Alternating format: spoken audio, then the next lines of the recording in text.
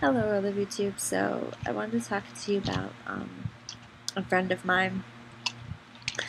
His name's Aaron, and he lives in Texas, so a while away. We met through the internet because a lot of the times I meet a lot of my friends through like social networking and like friends of friends and stuff. So that's kind of how I met him, and uh, the more we talked, the more we found stuff we had in common. So like both of us were in marching band, except he did it in Texas. So like we never would have competed against each other unless he did like Bands of America, um, which I only did for 1 year. So the other day, he we do this thing where like he'll send me a text and he'll be like, "Okay, well, you want to go out tonight and we can go have dinner or whatever." And I'll be like, "Sure, I'll be there in like 3 days, whatever." Um, just as a joke. But the other day, he sent me a text that said, "You want to go get lunch?"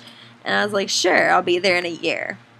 And so he texts me back and he's like, "Okay." And I'm like, "Okay, we can meet at around noonish." And he said, "So noonish May 25th sound good for you?" And I'm like, "Yeah, let me just check my schedule." So, you know,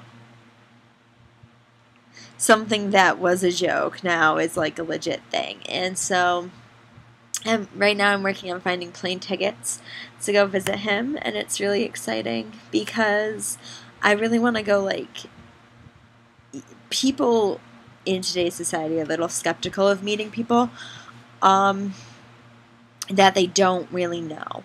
And for me, it's interesting. Like, I'm excited to meet these people who I've never talked to before. Um, and, like, in just like a small space, like just within New York, I have all these friends in a Facebook group for Homestuck cosplayers. So like with them, we plan to meet up and stuff. And when we meet up, it's like, "Oh, hey, hi, it's nice to finally get to meet you." So it's really cool. Uh, and being able to meet someone who lives in a different state altogether is really awesome. And I find like it's just something I want to do. And I want to travel anyways. So being like starting off in the States is a great way to do it. Um, I was gonna go to Chicago last year, well, last summer, but I never really got around to it because I had to work and I didn't have enough money to go. And I was gonna go like the week before I came back here, but I really needed more money. So, um, but I'm talking to him about like prices for tickets to go to Texas, and uh, it's like mid 200 to $300. So it's not really that bad. It's just right now it's not something I can really think about doing.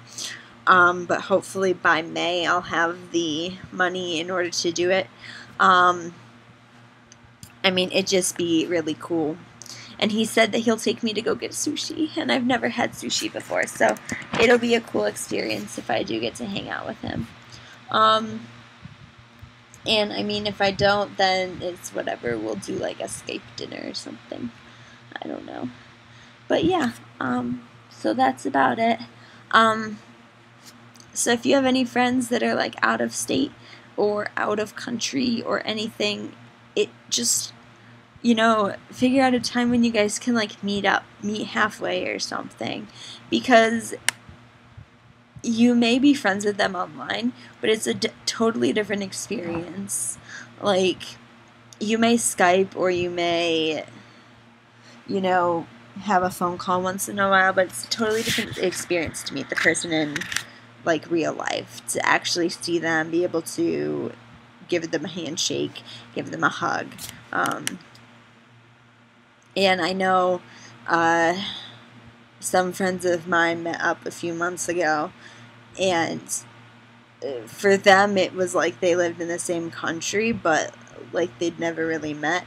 So, I mean, their experience is pretty cool.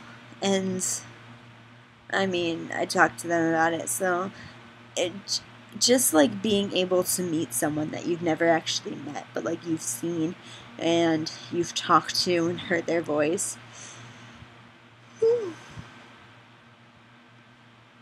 For me, it's just really cool to be able to do that. So, yeah. I'll talk to you all tomorrow then. Bye.